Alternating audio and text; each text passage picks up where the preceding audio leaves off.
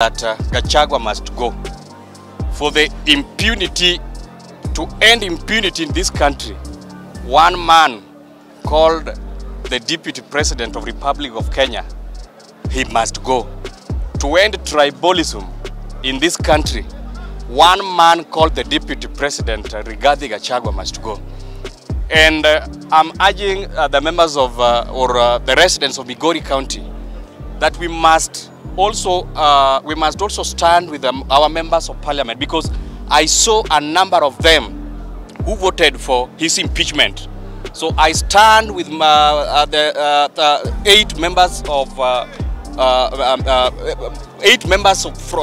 National Assembly from Migori County, and we are sending a signal that we are standing with them, and we are saying one man called Gachagua must go.